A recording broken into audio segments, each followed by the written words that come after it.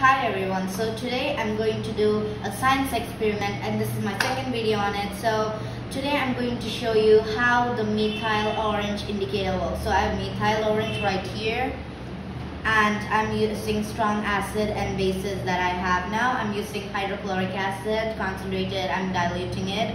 Then as well as sodium hydroxide, I'm also diluting it, then I'll do it. Methyl orange right here, and as you can see the methyl orange, it's dark orange in color like usual. I'm just gonna stripe it off.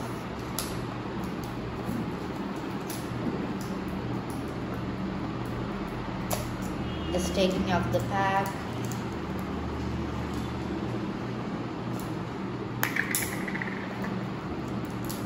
I'm just gonna tear up this. Now we have the color as you can see right here. This is kind of a fluorescent color. And what I'm gonna do with this is I'm just gonna open it. It's opening. Oh, it has a plastic stopper at the top. I'm just gonna take this off. So I have it opened right now, methyl orange. Now I'm just gonna pour it into this. There's no exact amount for pouring it. So I poured about 15 ml. Now here, this is hydrochloric acid. This is one of the most dangerous acids, but it is diluted, so it's okay for this. And I'm just gonna pour bit by bit. As you can see, the color of it has changed to red, right? So I'm just gonna pour it till it's completely red. Yeah, this is the hydrochloric acid at the bottom. And this is mixed with the partial hydrochloric acid, turning it red. And the methyl orange is still orange.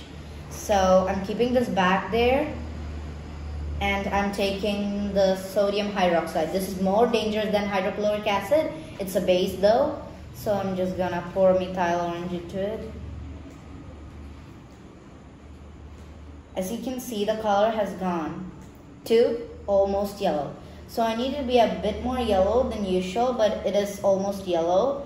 It's something like dark yellow, and this is still orange, as you can see right there.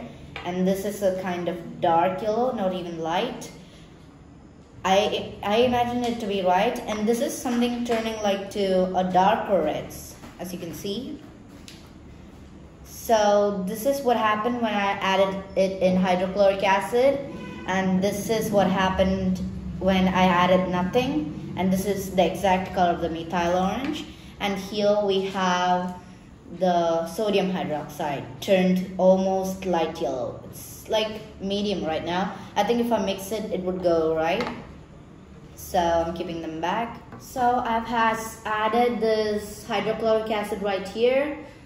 This is highly concentrated. I just added a bit of water to dilute it. And this is sodium hydroxide, highly concentrated. This is one of the most corrosive base ever. So this is the one added with base. It's turned a bit yellow towards the bottom. It takes time to mix literally. So as you can see, it hasn't yet mixed with the bottom acids. And this is when I added it to an acid. And this is what happened when I added nothing. This is the exact methyl orange color. So I'm just gonna take it safely. So this is the one, it's almost overflowing, that's why I took it for safety.